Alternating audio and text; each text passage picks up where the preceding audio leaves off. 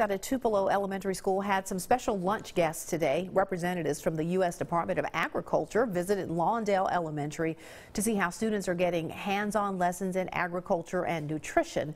Our Allie Martin has more. Don't give me no junk, no junk. Don't give me no junk. The song is called Don't Give Me No Junk, and it was the musical selection for the National School Lunch Week celebration.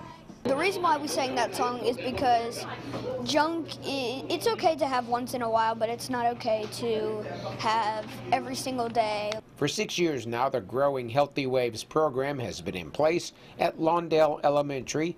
Students acted as tour guides for the special guests who were shown the school's gardens and the Sprout House.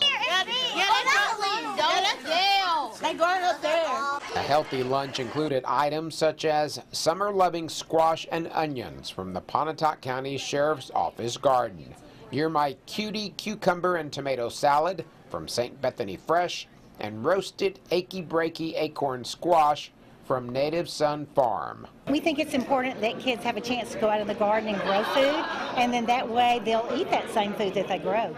The USDA visit is part of the Farm to School program.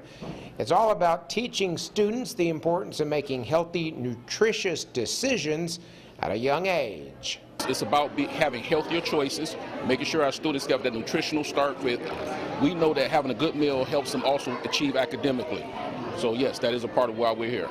The special guest toured a local farm after lunch with Lawndale students. In Tupelo, Allie Martin, WCBI News. National School Lunch Week has been celebrated for more than 70 years as a USDA program.